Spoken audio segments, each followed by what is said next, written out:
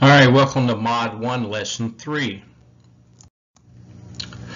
Remember, we still need our table of contents. Remember, I'm using the pages that would be in my notebook. So you'll have to sit there and put the correct pages for yours so you can find it. For today's lesson in 3, we're going to be write and interpret numerical expressions and compare expressions using a visual model.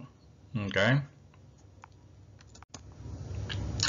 Now, today's standard is NBT 1-2. We've been doing 1-1 for the last 2 lessons, but now we're doing 1-2.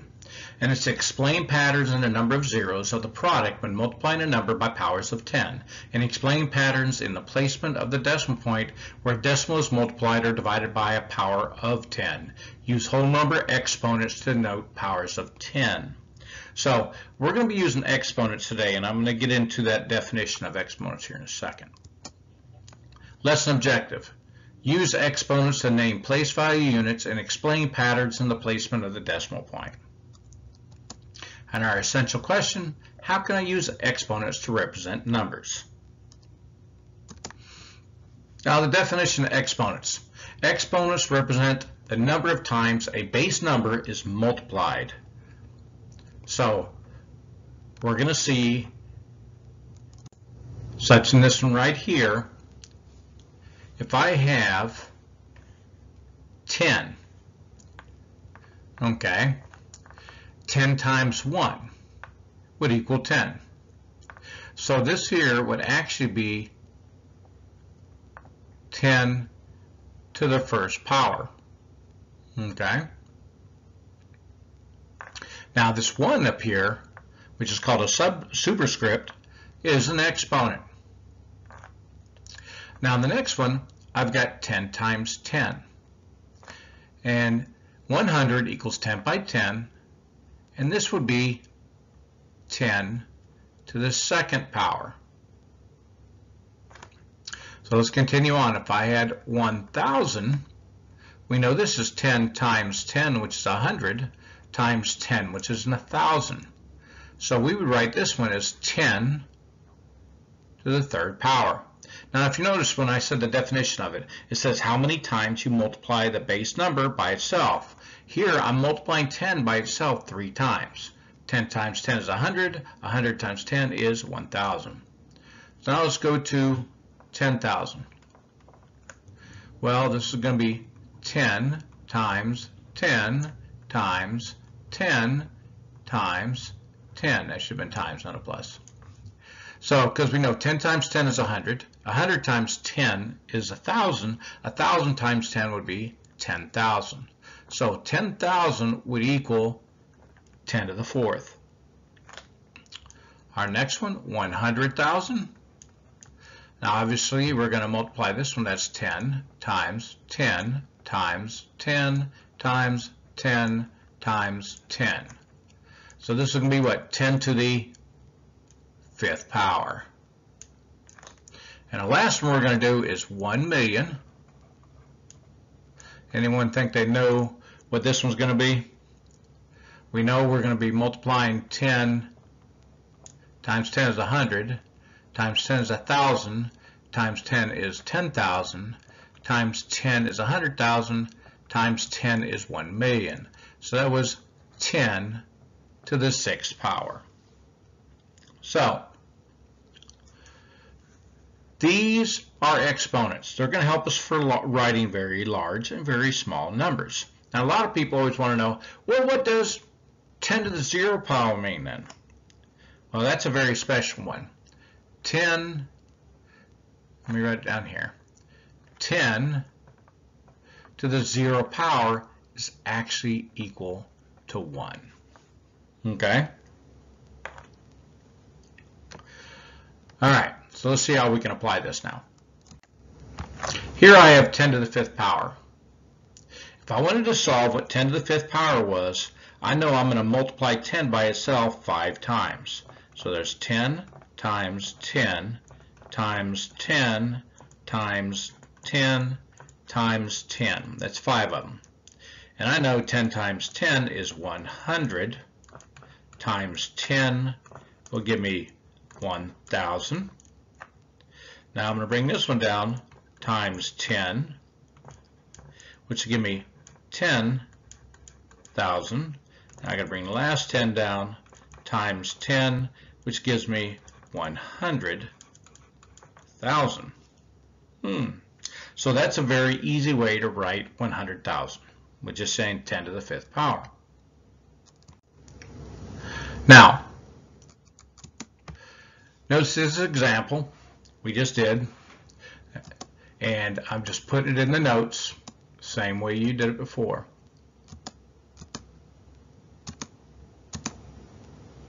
Now, question is, anyone see a pattern there?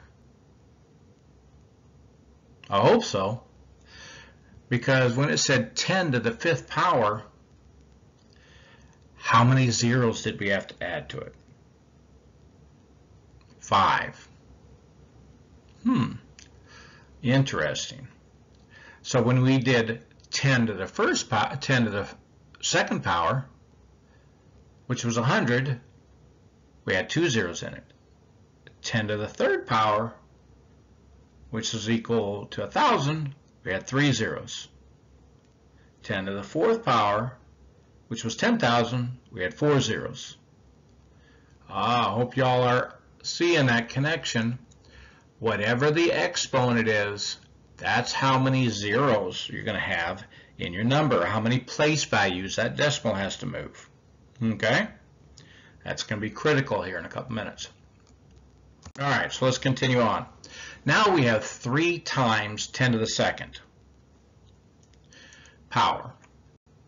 So this is actually 3 times. We know 10 to the 2nd is 10 times 10, which is 100.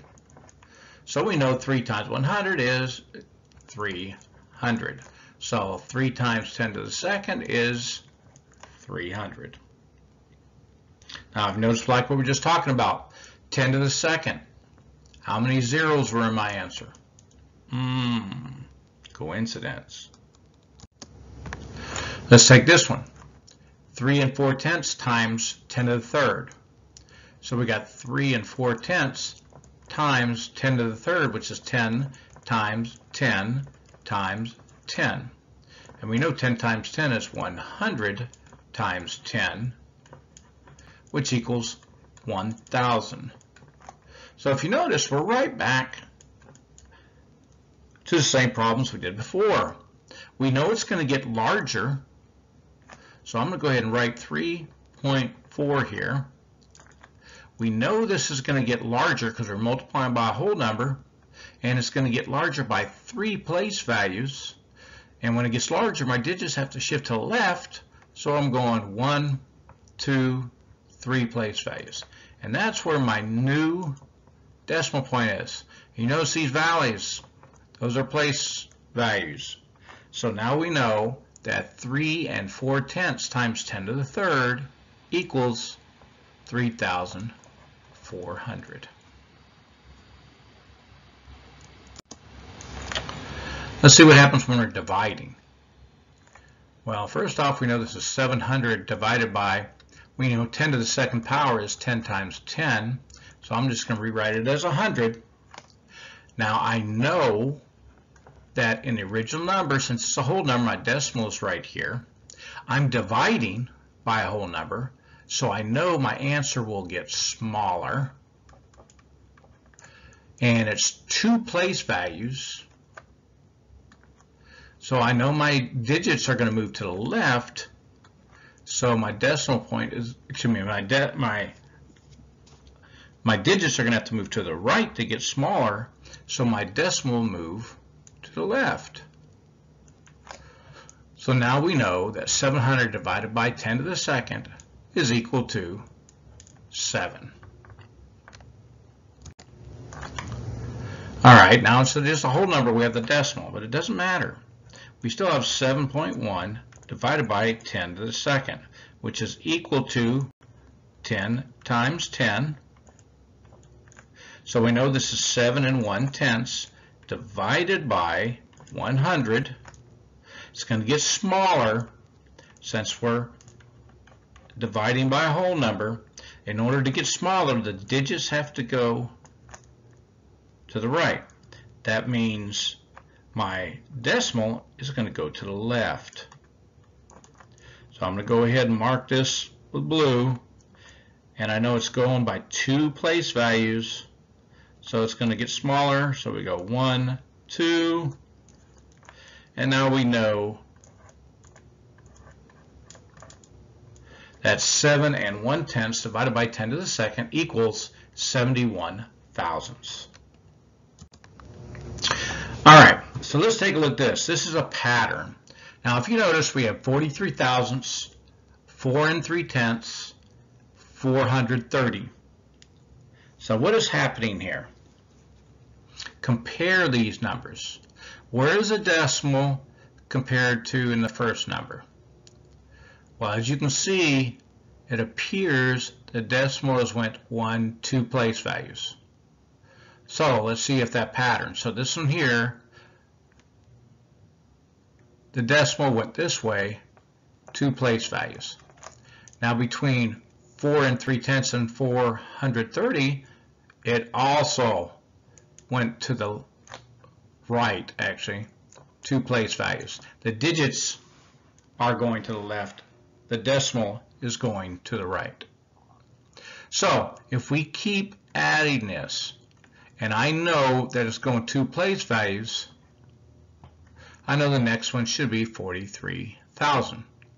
If I continue this pattern, adding 2 more place values, I now have 4,300,000.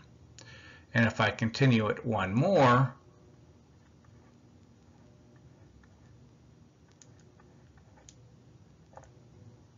we would have 430 million. Okay, so wrap up. What is an exponent? How can exponents be useful in representing numbers? An exponent tells you how many times a base number is multiplied by itself. In our examples here, it was base 10. It was 10 was our base number. So we were having to multiply it by itself in order to see the value of the number with the exponent. Now let's see how we can apply this. Have you ever looked up in the sky and wondered how many stars were actually in the sky? Well, there are actually 10 to the 24th power stars in the observable sky. So if you go at night and if you're in a real dark place, you look around, you'll be able to see 10 to 24th power stars. Well, what is 10 to the 24th power stars? Wow, that's a big number.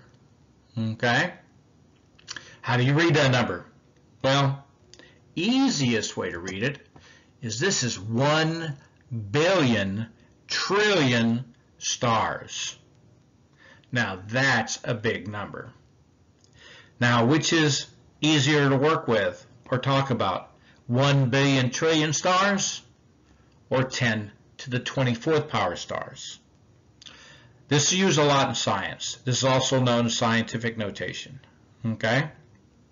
Now that was a large number. What about a smaller number? Okay, this person here is measuring the thickness of a piece of paper. You ever thought about how thick a piece of paper is? Well, you can't measure it with a ruler, so he's measuring with what's called a caliper. Okay? Now, if you were to measure the thickness of a piece of paper, that would be 39 ten-thousandths of an inch. That's pretty small. That's a hard measurement to work with. But with scientific notation or exponents, we could represent that number by 3 9/10 divided by 10 to the third. Because if I divided 3 9/10 by 10 to the third, I know it's going to get smaller, and the decimal would shift to the left 3 positions. But now we're actually working with a mixed number. I could take it one step further and say 39 divided by 10 to the fourth. All I did was shift the decimal again. So fun fact, we talked about the observable universe. Did you know that if you folded a piece of paper 103 times, it would be as wide as the observable universe? That's awesome. Just think about that. Maybe you ought to try that sometime. See if you can fold a piece of paper 103 times. Maybe you have to come up and tell me what you found out, okay? All right, so that's it for today's lesson. Remember that you have to go back, answer the essential question, copy at least 2 models into your notes, and then submit your notes so I can take a look at them. You are able to go to your notebook now. Once you annotate the notes, you'll be able to go to your notebook and you can print them out from there. Okay? All right. We'll see you in class tomorrow. Bye-bye.